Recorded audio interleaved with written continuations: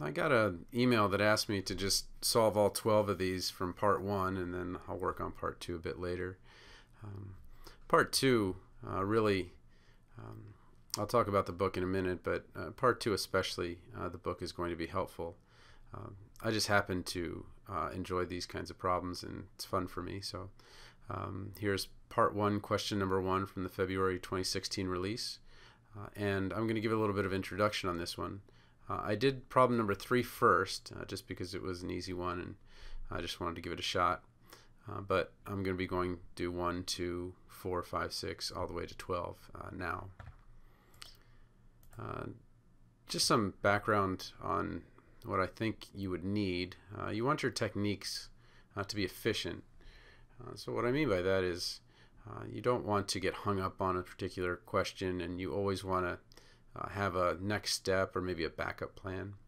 Obviously you want your techniques to be accurate, and you want your techniques to stand up to these very stressful exam conditions. My own licensure exam, I got up, the proctor asked me, am I ready for my break? And I said, well, I finished the exam. And the way that the exam was set up, it's just you have X number of hours, 1 break to take the exam. And I've always been relatively quick at taking standardized exams. It's just something I enjoy. So it's when I think of my practice sessions, I don't think of them as difficult. I think of them as quite enjoyable. So, but I've been a pharmacist for 19 years, so I've been doing this for a while. The new version of the Pre-Reg exam is more Americanized, and maybe I'll better say, or like an American exam, where we're focusing on memory, reading comprehension, and critical thinking without references. We just don't have a BNF. We just don't have a British National Formulary, a reference that everyone can agree, yes, this is a good one.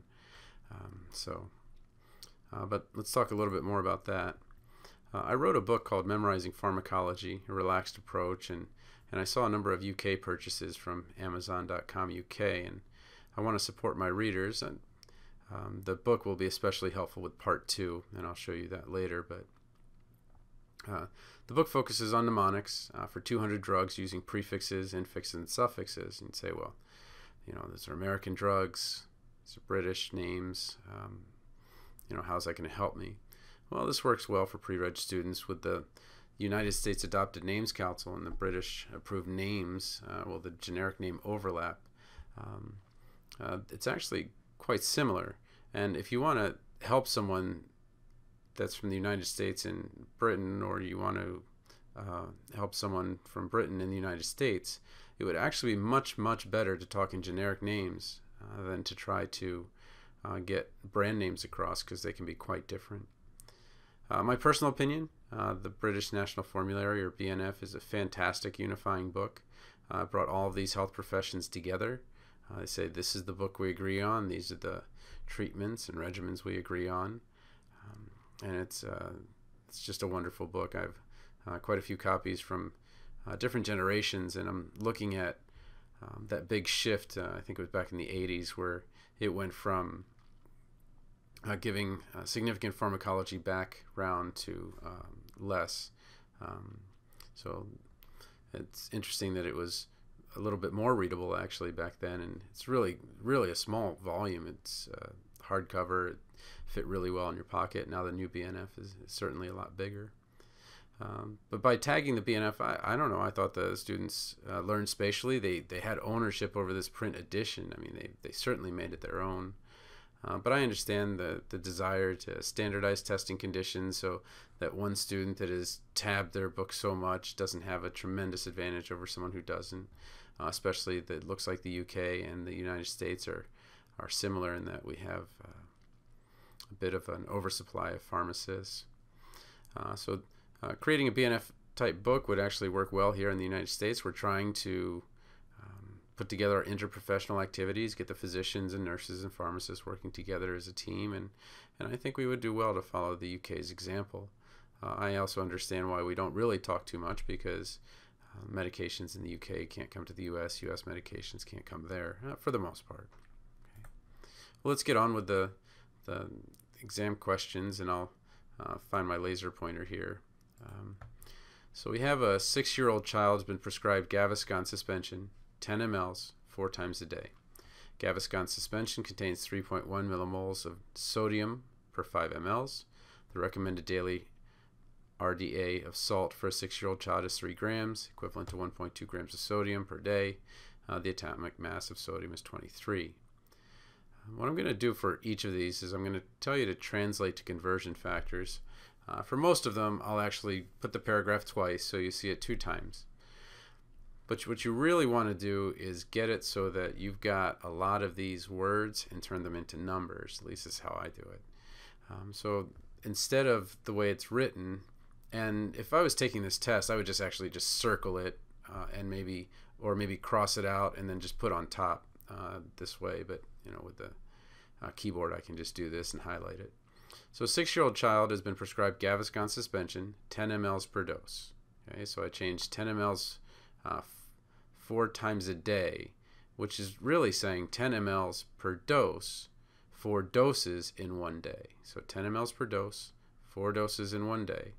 And Gaviscon contains 3.1 millimoles of sodium over 5 mL, so that one's already a nice conversion factor. The recommended daily allowance of salt for a 6-year-old child is 3 grams, 1.2 grams sodium per day. Atomic mass of sodium is 23. What we really care about is that it's 23 milligrams per 1 millimole. Okay? And then what is the percentage of this child's recommended daily salt allowance? It's contained in total daily dose of Gaviscon suspension. Give your answer to the nearest whole number.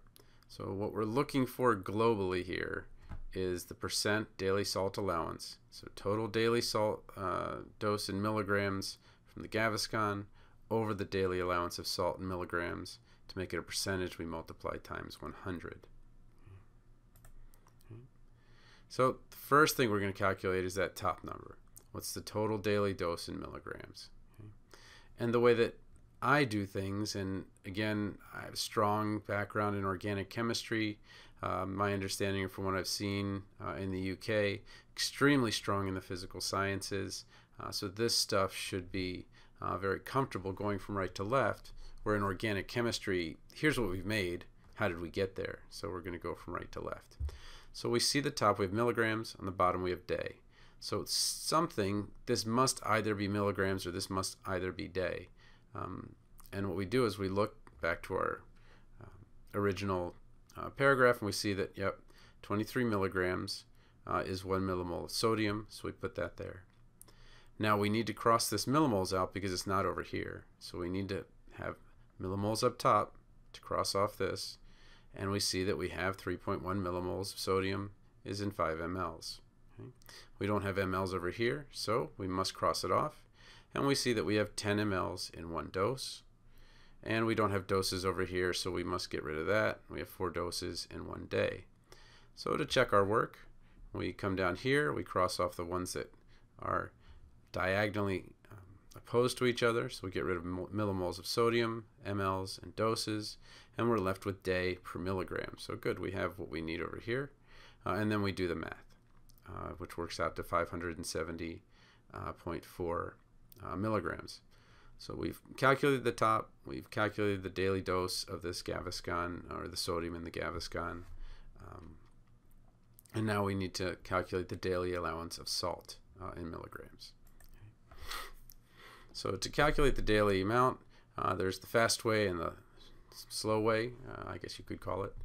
The fast way is to just say, all right, well, I'm going from grams, a larger quantity, to milligrams, which are smaller.